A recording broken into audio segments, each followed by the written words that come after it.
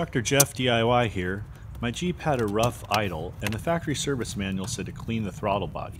First you got to take off the air hose, as I'm doing here. Then there's 3 electrical connections, 1 in the front, 2 in the back. Take those off. Then the one in the back here to the idle air control has a positional nature to it, so I'm labeling it with tape to make sure that I put it back in the correct way. Then you got to take off the cables, pull on that one, as I'm showing here.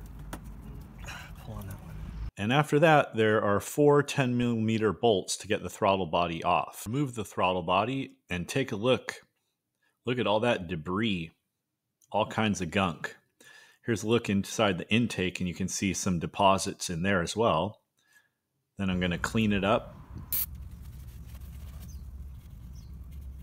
Look at that, all that soot. That was the gasket, which has pretty much become plastic. I'm going to place a rag in here to prevent anything from falling inside the engine.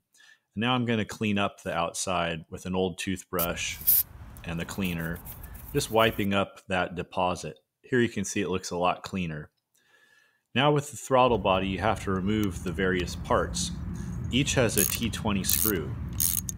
You can see all that soot. Taking off the idle air control. Look how nasty that is. Oh my gosh. A lot worse than I thought. Now that's the throttle position sensor. And this is the manifold air pressure. It's attached with a right angle rubber tube. Uh-oh. I don't know if it was cracked like that or if I did it. Here's the before with all those deposits, and here's the after I cleaned it all up. Looking sharp. Now I'm going to work on the IAC. This thing is just, I think, beyond repair, so I'm going to get a new one. Here's the throttle body gasket from Felpro. Here I'm showing you the throttle position sensor. That little tab needs to be just to the clockwise right of 12 o'clock.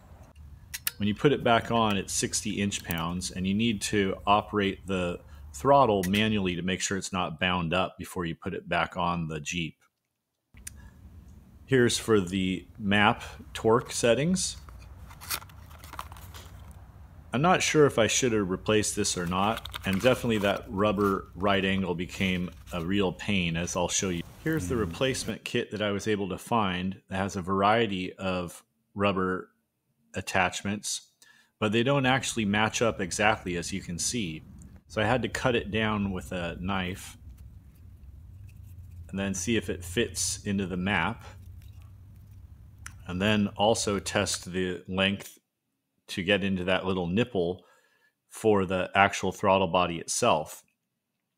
Online. If you do decide to remove your map, I would highly advise that you buy a specific fitting L 90-degree rubber tube online ahead of time, made exactly for your Jeep, instead of this generic kit. When you put it back on, it's really light torque setting. And there you have it. Next, the IAC. This is the model I bought. You can see it's much cleaner. Looks a little different, I think because the original one was bound in that position. This is the torque setting for it. The IAC is supposed to help with the resting idle, so I was hopeful that this would make an impact. Now I'm going to replace with a fresh gasket, get it all lined up, and then hand start the bolts, making sure they're not cross-threaded. Then you tighten it in a star pattern, much like you would put on a wheel. The setting is 100 inch-pounds.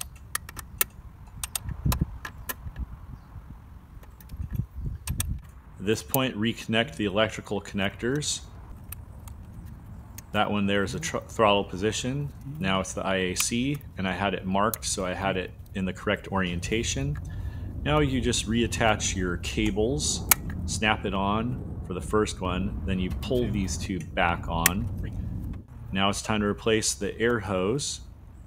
Get the clip on first, get it in position, get it back to the air box on the other end. Tighten those clips, and you're pretty much done. I hope this video was helpful.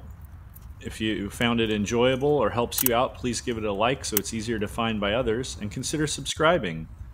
This is Dr. DIY Jeff signing off. I'll see you the next time something breaks.